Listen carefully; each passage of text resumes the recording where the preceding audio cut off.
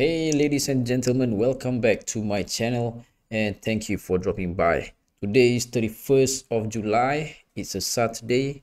Markets have closed and this is a good time for me to do my analysis for the upcoming week.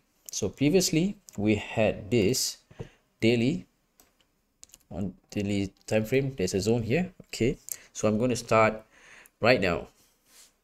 So what happened is, okay, price has broke off the resistance and now has become support. So previously I was aware of this downtrend on the H4 as well. Okay, so price respected this downtrend line which I have drawn and then finally broke off of this downtrend line. So in other words, I would like to say that it is somehow resistance has become support.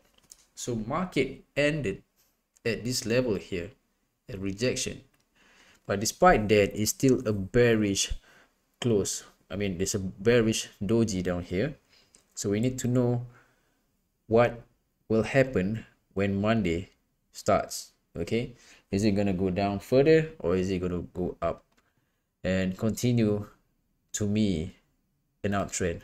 Okay, let me back it up by saying a few things. Well, this is an uptrend to me. Okay, this is a bigger time frame, weekly, and then we have a downtrend which has been broken off. Okay, so this was before, all right, few weeks back, not a few, I think there's quite a number of weeks back. Gold, hey, how do I do this? Okay, all right, so it was a obvious downtrend and then price decided to break out of the resistance, came back, and this is the new trend is what I see. So we have to look out for potential setup at a smaller time frame.